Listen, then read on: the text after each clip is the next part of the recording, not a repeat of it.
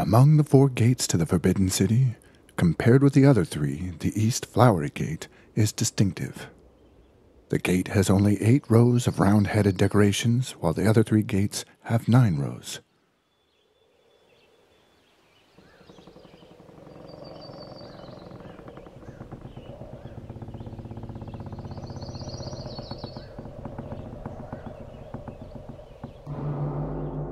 As small a difference as this may seem, somewhat more than 480 years ago, the seemingly slight variation led to trouble that shocked both the imperial court and the common people alike. In the 3rd lunar month of 1521, Emperor Wuzong of the Ming Dynasty died, leaving behind neither son nor brother, and so the Empress Dowager decided that the Prince of Hubei, Zhu Hotong, should succeed to the throne. But when Zhu Hotong was about to reach the gate of military virtue, on his way to take up the throne, he suddenly stopped. Why had Zhu Hotong halted just as he was about to ascend the throne? What had made him so hesitant? As custom dictated, Zhu Hotong was supposed to enter the Forbidden City through East Flowery Gate and then make his way to the Hall of Literary Glory, where he would be formally identified as the Crown Prince before succeeding to the throne. However, there were only 8 rows of round-headed decorations on East Flowery Gate, and so it was considered inferior to Meridian Gate, the Gate of Divine Prowess, and West Flowery Gate. Moreover, East Flowery Gate was close to the Hall of Literary Glory, where the Crown Prince had lived, but the Emperor almost never passed by this area. Zhu Hotong rejected the request of the Ministry of Rites to enter the Forbidden City through East Flowery Gate, and insisted that he had come to ascend the throne and could not enter the palace as a crown prince. The Empress Dowager worked on a compromise, reminding officials that the throne could not be left vacant for long, and that all the officials should leave the city and somehow persuade Zhu Hotong to enter the palace.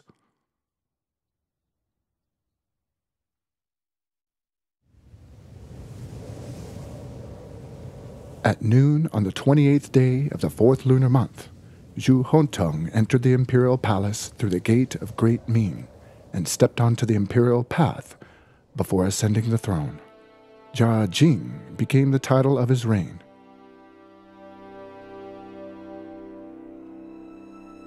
In this dispute, the ministers had dared to contend with the man on his way to the throne, while at the same time Zhu Hotong had adhered to his own opinion, running the risk of losing the throne in the process. But had the ministers really taken the stance simply for the sake of a ritual? Was there some secret behind the ritual? And if so, what?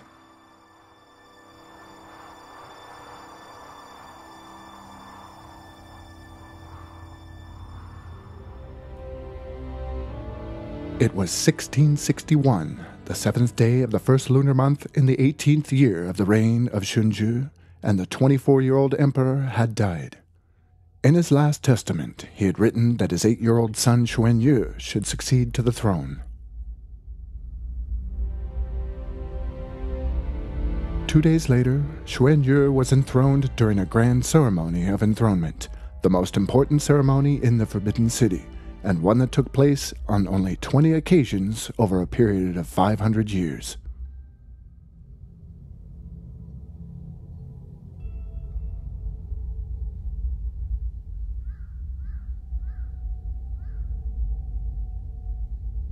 At the time Emperor Shunzhu was enthroned, the Ming Dynasty had only recently come to an end, and many parts of the Forbidden City were still in ruins. For this reason, the ceremony was held at the Gate of Supreme Harmony, and not in the Hall of Supreme Harmony as tradition called for.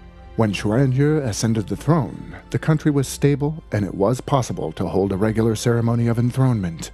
But the protocol officials had to make arrangements for the procedure of the ceremony, the Imperial Guard of Honor, and the positions to be allocated to those attending the ceremony.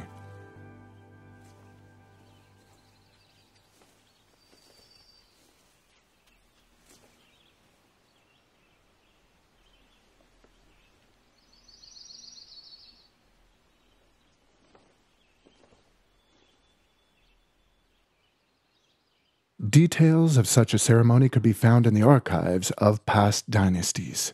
In the case of a change of dynasty, the major procedures in the ceremony would remain almost the same with the exception of garments. For protocol officials of the Qing dynasty, laws and regulations of the Ming dynasty served as the best reference standard, and today when we try to recreate a ceremony of enthronement as held during the Qing dynasty, we can find important clues and laws and regulations of the Qing dynasty.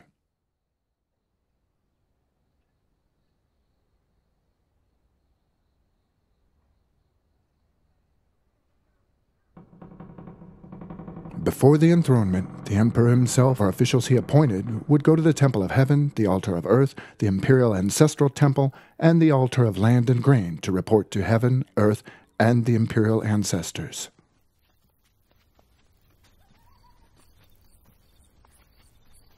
On the day of enthronement itself, Imperial guards would be found standing at every gate of the Forbidden City. Before daybreak, princes and ministers would be busy putting on their court dress before entering the Forbidden City. An imperial carriage, 2 imperial music orchestras, banners and flags, canopies, and a guard of honor were scattered around the Gate of Supreme Harmony and the Hall of Supreme Harmony.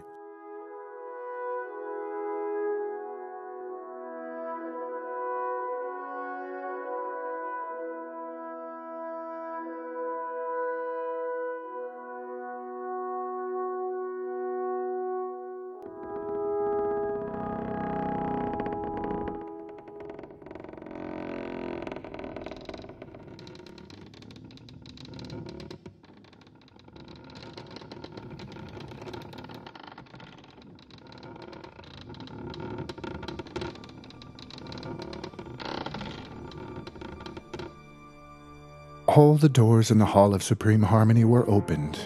The Secretary of the Grand Council and officials from the Ministry of Rites entered the hall and placed the Imperial Edict of Enthronement, congratulatory notes, and writing tools on tables. The most special of these was the Imperial Jade Seal, which was placed on a table to the south of the throne. And so 8-year-old Chuan Yu, in a white mourning dress, knelt 3 times with his head touching the ground 9 times before his father's memorial tablet.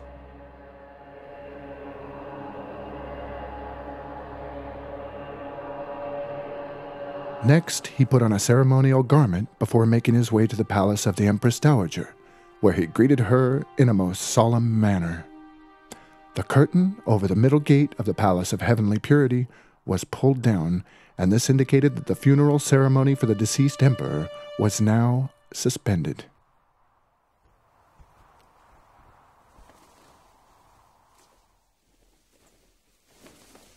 At daybreak, the emperor went out of the left side of the Gate of Heavenly Purity for the Hall of Central Harmony, where he sat on the throne. Officials directing the ceremony greeted the emperor in the most solemn manner, but then after this, they would no longer have to follow ritual and could concentrate on their duties.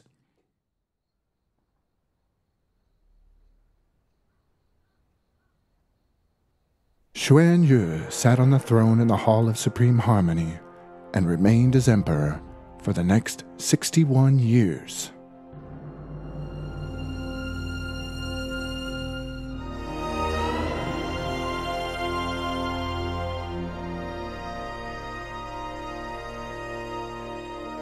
Today, it is rather difficult to recreate the Forbidden City's most important ceremony. None of the court paintings include this subject. Under the guidance of experts, however, we can get a fairly good idea from paintings of other ceremonies preserved in the Palace Museum in order to recreate some feeling of the enthronement of an emperor.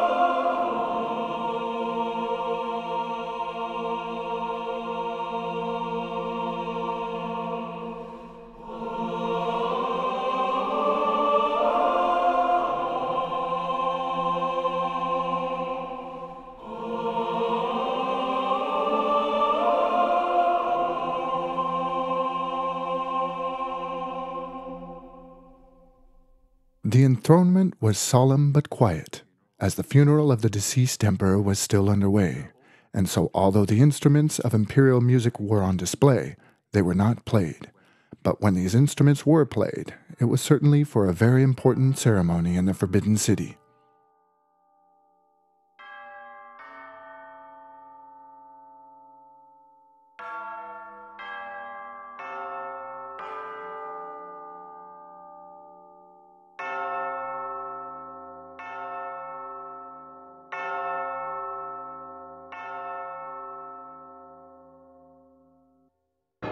Every year, 3 highly important ceremonies took place in the Forbidden City.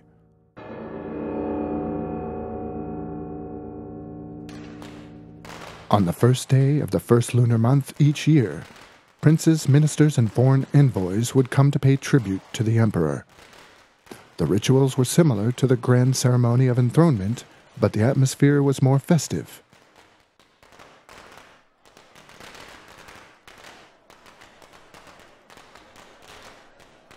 The emperor's birthday was a national festival for which the capital's craftsmen decorated the main streets with colored paintings, bright cloth, and other decorations. Everywhere, people would be seen singing and dancing to extol the good times, and throughout the country, civil and military officials exercised great courtesy in the direction of the capital.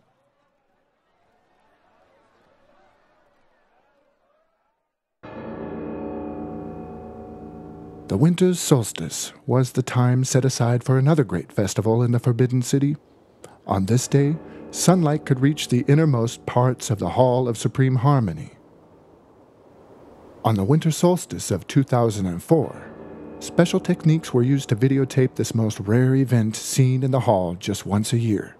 On this day, sunlight was reflected onto the horizontal inscribed board in the center of the hall.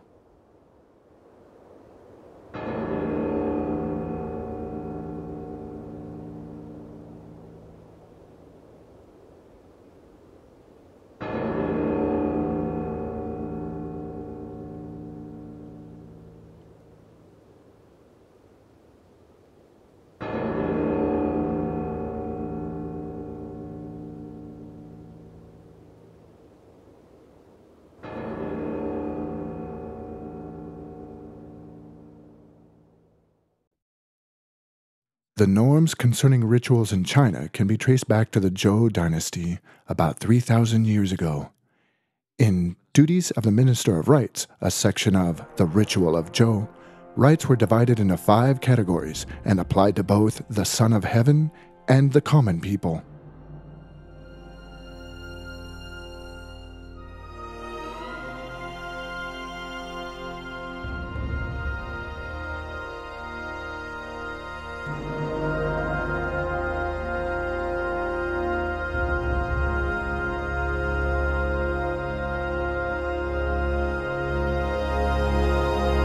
The buildings in the Forbidden City were used to standardize the norms of ritual.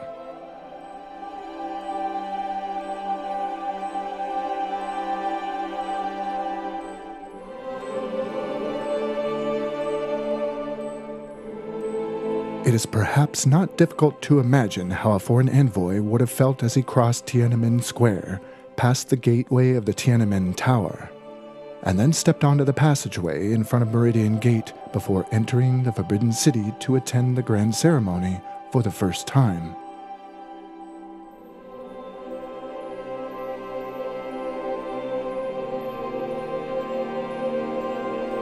After entering the Forbidden City through a side gateway of Meridian Gate, he would have passed the Gate of Supreme Harmony, from where he would have seen a very broad square, with the awe-inspiring Hall of Supreme Harmony at the other end of the square.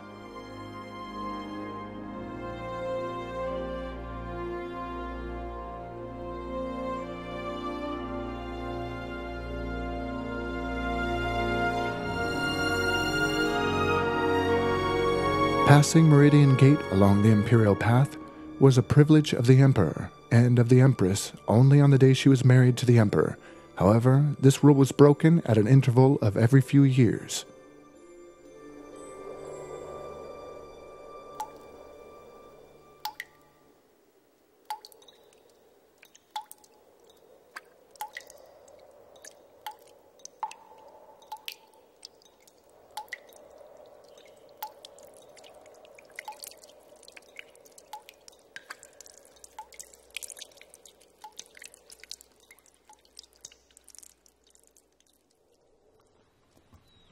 The third lunar month on spring was the season in which good wishes were expressed, and it was also at this time that some scholars, having passed all the levels of the relevant examinations, would be able to fulfill their lifelong wishes of entering the Forbidden City.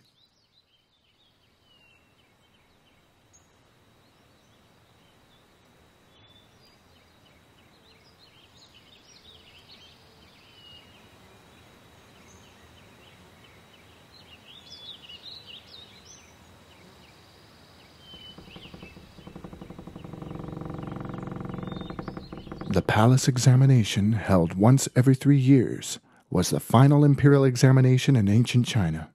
All candidates qualified for the examination in the Forbidden City had already obtained the title Past Scholars, those who had passed the metropolitan examination. When they attended the palace examination, they felt greatly honored as disciples of the emperor.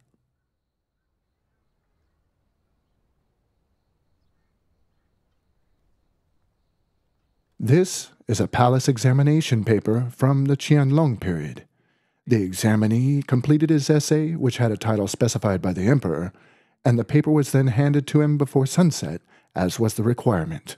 The top of the paper provides details of the examinee's name, age, native place, father's name, grandfather's name, his status, and his records of civil examinations. A palace examination grading official selected the 10 best papers and submitted these to the emperor for his final decision. The palace examinations held during the Ming and Qing dynasties before 1790 took place on the square in front of the Hall of Supreme Harmony, but during the Qianlong period the same examinations were held in this hall to show the emperor's care for the candidates.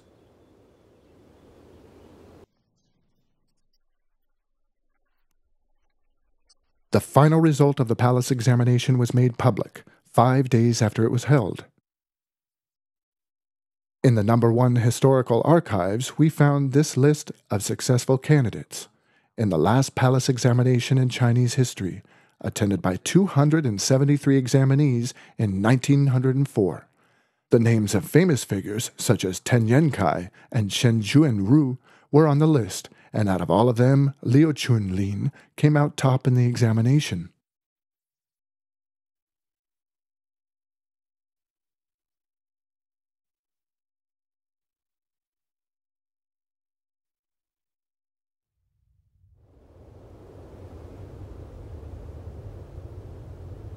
The announcement of the list of successful candidates in the palace examination was an important ceremony held in the Forbidden City. Miao Tung, who came first in the palace examination in the 6th year of the Kanchi period, described the scene in his diary. It was a bit cold that day. Before dawn, I, along with other successful candidates, knelt on the ground in front of the Hall of Supreme Harmony. On the previous day, I had heard rumors about the names of the top 3 successful candidates. I thought my prospects were hopeless. When the list of successful candidates was announced, I heard I was the top one.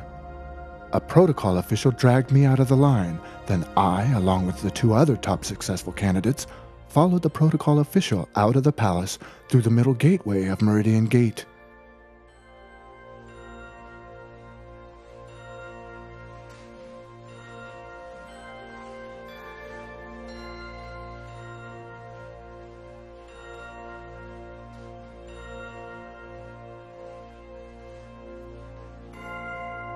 The 3 lucky scholars took the passageway that was for the exclusive use of the Emperor and Empress and left the Forbidden City through the middle gateway of Meridian Gate.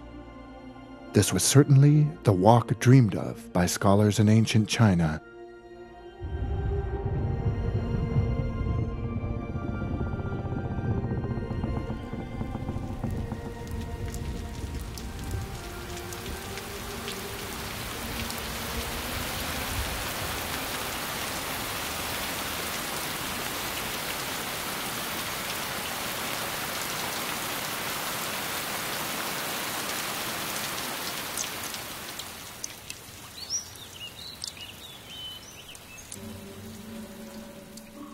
At the same time as scholars were going through the trial of the palace examination, Chinese farmers were experiencing the busiest season of the year.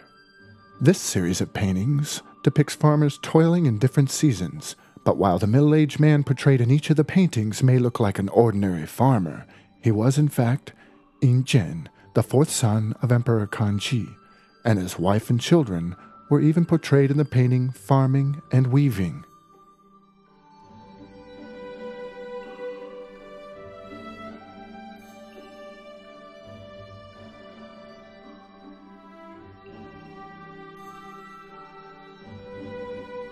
It was well known to everybody that Emperor Kangxi attached great importance to farming and sericulture. Undoubtedly, he was very happy to see this series of paintings. Yin Jin was so adept at scheming that he defeated his rivals for the throne and became Emperor Yung Jun, but like his father Emperor Kangxi, he also cared about agriculture.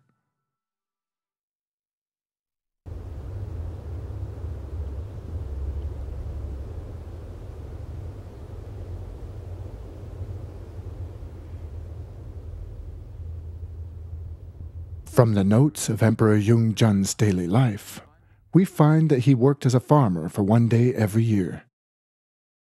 In the middle of the second lunar month of the 6th year of the Yung Jun period, farmers all over the country would be about to start their farming season, and so on the 18th day of the month, a great many people came to the altar of the god of agriculture, where over 100 hectares of land had been opened up to the southeast of the altar.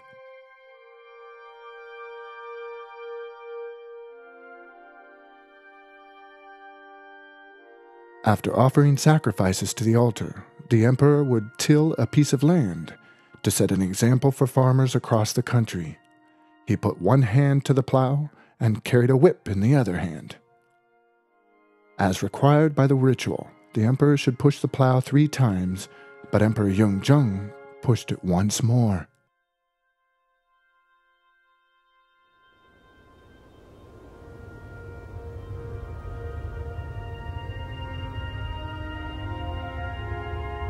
It was believed that the rise and fall of this agricultural country depended on the grace of heaven, and so because he claimed to be the son of heaven, the emperor needed to receive the grace of heaven.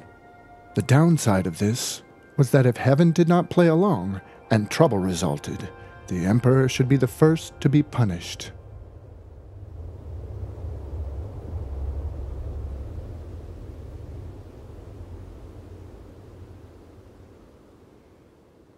The emperor was duty-bound to enter into a dialogue with heaven through sacrificial activities.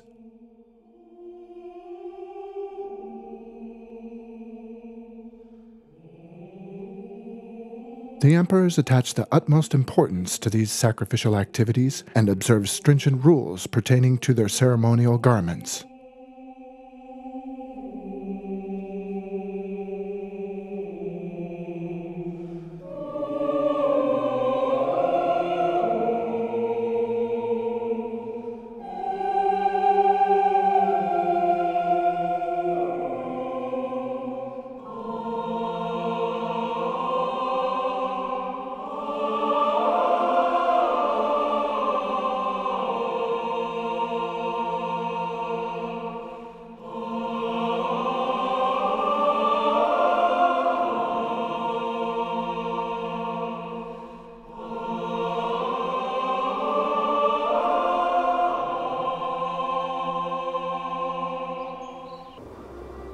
Sacrificial rites in the imperial palace were divided into 80 types and 3 categories: major rites, medium rites, and group rites. Major rites were performed by the emperor himself. Medium rites were observed partly by the emperor, but mostly by his ministers, and group rites were attended entirely by officials. After the Manchu ruler from outside Shanghai Guan Pass became the new master of the Forbidden City, he introduced a new sacrificial activity.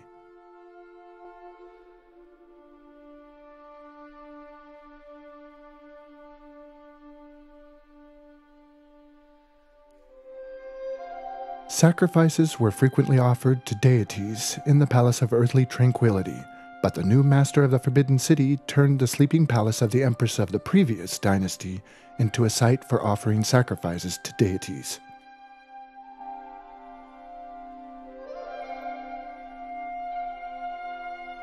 A portrait of Lord Guan, also known as the God of War, can still be seen in the Palace of Earthly Tranquility.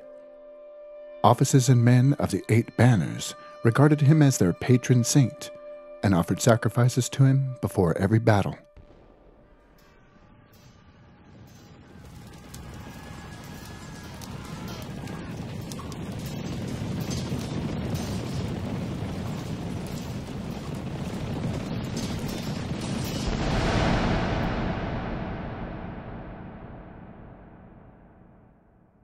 The ceremony of offering sacrifices to deities of the Manchu and Mongol ethnic groups used to begin at 4 p.m. and lasted for the entire night. This was a ceremony that had been handed down from primitive shamanism by the ancestors of the Qing imperial family.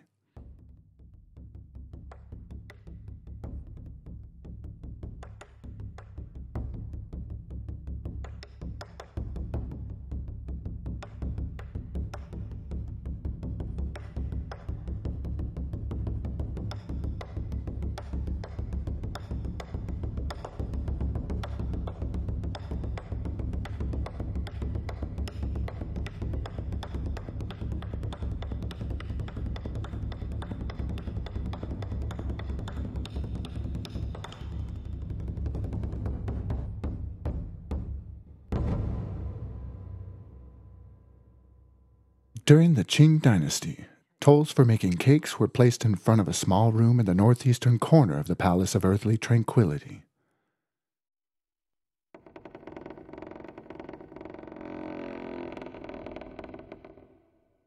In this small room, 3 cauldrons stood on a kitchen range, and before each ceremony a pig was slaughtered and cooked in clear water before being offered to the deities. After the ceremony, the emperor would share the pork with princes and ministers. As required by the ritual, the pork was not seasoned in any way, resulting in a taste that was disappointing. So to remedy this, some of the princes and ministers hid salt in their long sleeves to sprinkle on the flavorless pork.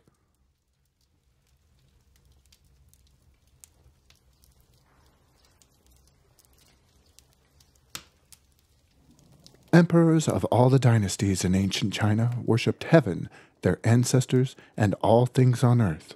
But more importantly, they prayed for their perpetual rule of the country.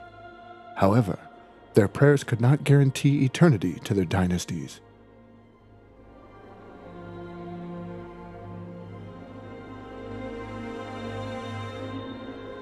At a time when the Ming dynasty was tottering due to natural disasters and the chaos of war, a new force was emerging in the area between the Changbai Mountains and the Heilongjiang River in northeast China.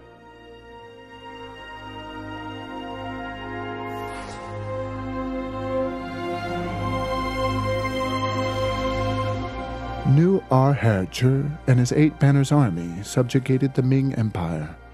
But when his grandson took the throne in the Forbidden City, he was faced with a mature civilization of considerable force.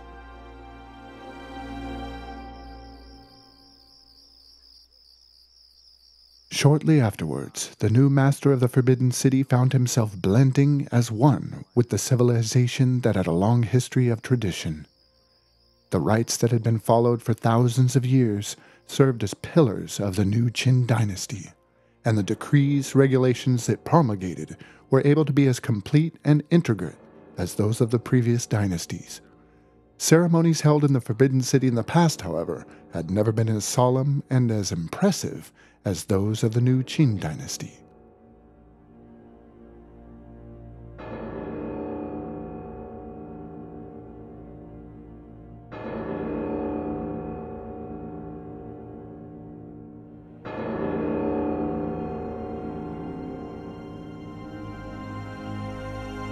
In 1793, when Emperor Qianlong began the 58th year of his reign, in what was truly the flourishing age of the Qin dynasty, he was so pleased with his achievements that he referred to himself as an old man perfect in every way, and preparations were being made for his 83rd birthday celebrations.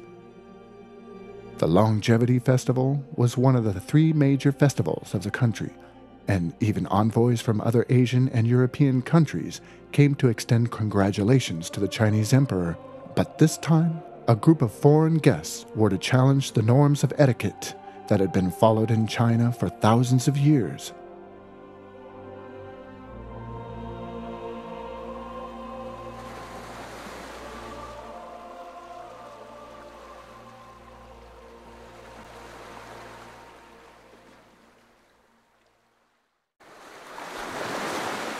In the summer of 1793, a fleet from Britain sailed into Dinghai Harbor in the Zhoushan Archipelago. A diplomatic mission led by George Macartney, a special envoy of King George III, had come to China in the name of extending congratulations on Emperor Qianlong's birthday.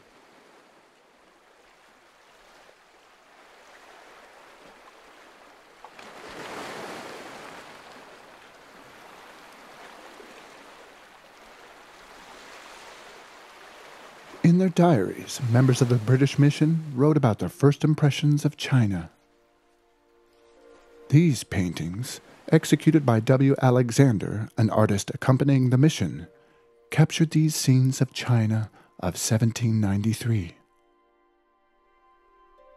The highest tower sets only 2 stories, and the roofs are marked by beautiful curves, but no facilities were installed to guard against wild animals and thieves and robbers. It must be safe in this country. Everywhere people are surprisingly busy. There are no idlers in China, and not a single beggar can be seen. Thousands of poor people carried on their shoulders things that cannot be carried by vehicles. Since their childhood, the Chinese have been taught to be amicable and polite. The old live with the young in the same family. Every family keeps a family tree, and the ancestors' examples are often cited. Members of the same clan pay respects to their ancestors' terms at least once a year, and they visit each other from time to time. The uncle tells the nephew not to be too courteous among family members.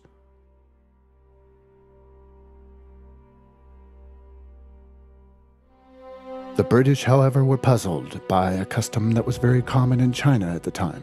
Chief British Envoy George Macartney wrote, "A Chinese navigator and some of his compatriots boarded the ship to help us. Curiously, they visited all the facilities on the ship. They knelt down as soon as they saw the Emperor's portrait in the reception room, and respectfully kowtowed over and over again. The portrait had been brought back to Britain by a merchant over 20 years before. It was very interesting that a doctor who had been to China told me that an ambassador had to kneel down 3 times and kowtow 9 times in front of the Chinese emperor. I would not do so for the sake of Britain's honor."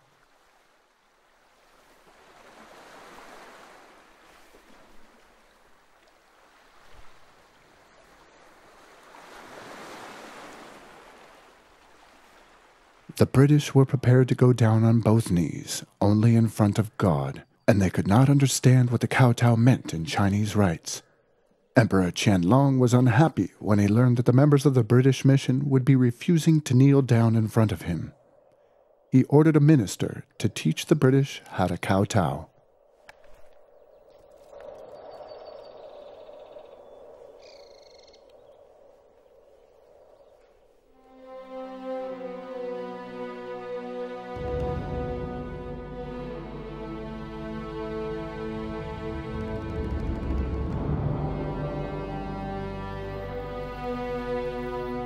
Every foreign diplomatic envoy to China was required to learn to kowtow, but this new envoy was not to be an obedient student. Instead, he had come from Britain, a place that claimed to be the overlord of the world.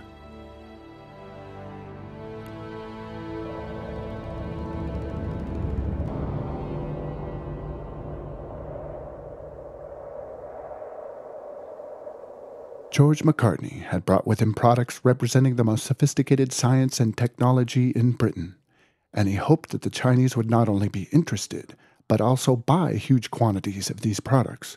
He believed wrongly that the dispute over rights was unimportant.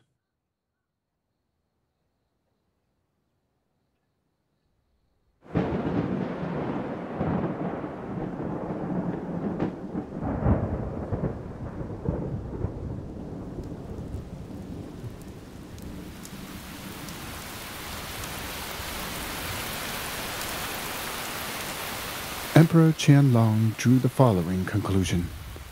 They know nothing about protocol. The ignorant foreigners do not deserve a courteous reception. The articles of tribute from Britain shall be accepted, since they have been delivered from afar with sincerity. But in fact, my celestial empire boasts all sorts of things, so it is unnecessary to buy goods from that country.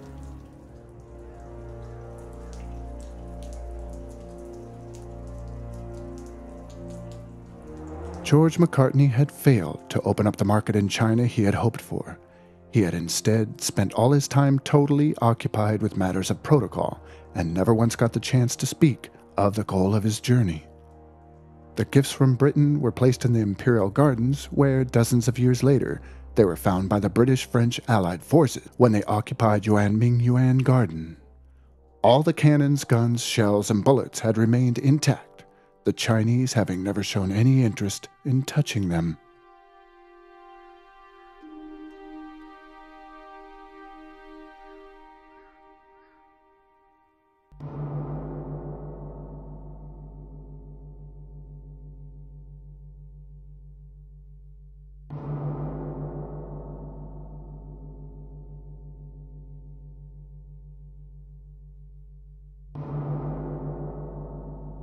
In early February 1796, on the eve of Chinese New Year, Emperor Qianlong received another letter from King George III of Britain, who hoped to expand trade relations between the two countries. But yet again Emperor Qianlong turned down the request. Instead, he signed his last edict as emperor. On the next day, he would abdicate in favor of one of his sons to fulfill the promise he had made upon his enthronement 60 years before.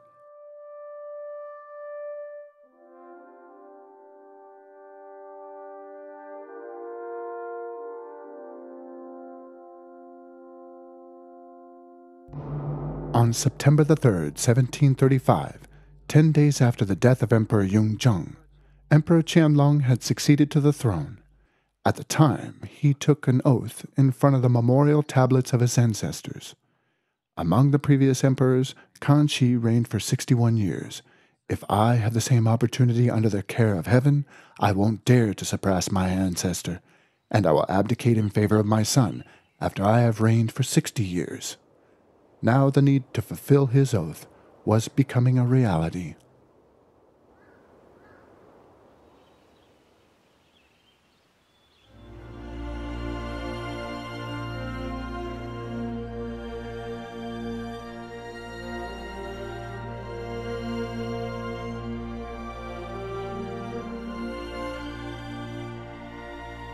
On the eve of his abdication, Emperor Qianlong composed a poem to express his multitude of feelings. Some of the lines are as follows. Today is the last day of the reign of Qianlong, and tomorrow will be the beginning of the reign of Jia Qing. I am lucky enough to have reigned for 60 years.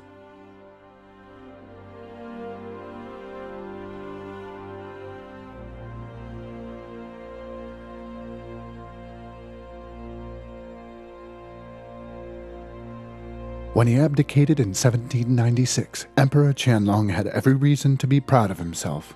He said, "The state policy of giving first priority to farming and sericulture has made 1/3 of the world's population self-sufficient, and both the imperial family and the common people scrupulously abide by their duties.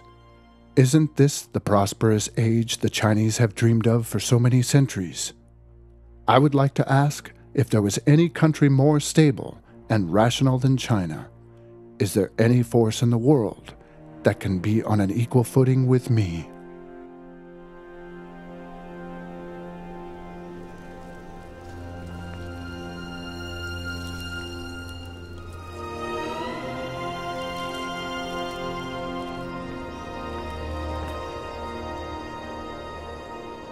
In early 1796, on Lunar New Year's Day, a grand ceremony was held in the Forbidden City in which Qianlong abdicated in favor of Jia Qing. Qianlong said at the time that it was a great event, unprecedented through the ages.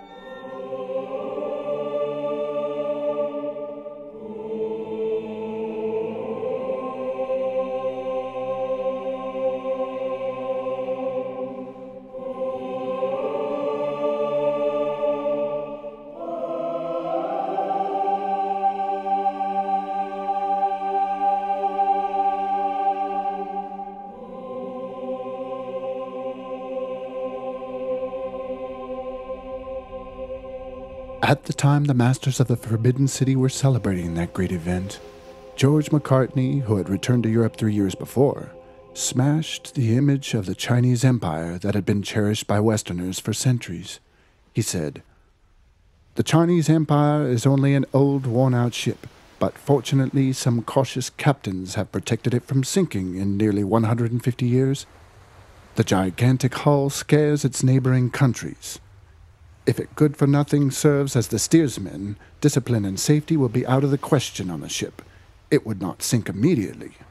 Like a wreck, it will drift everywhere until it is dashed to pieces against the coast."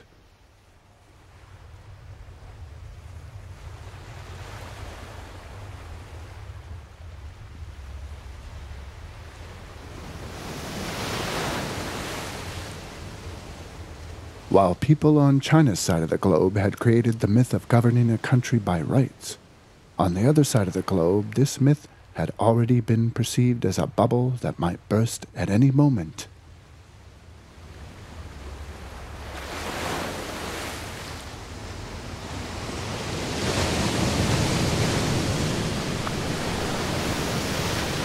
The age of grand ceremonies in the Forbidden City was coming to an end.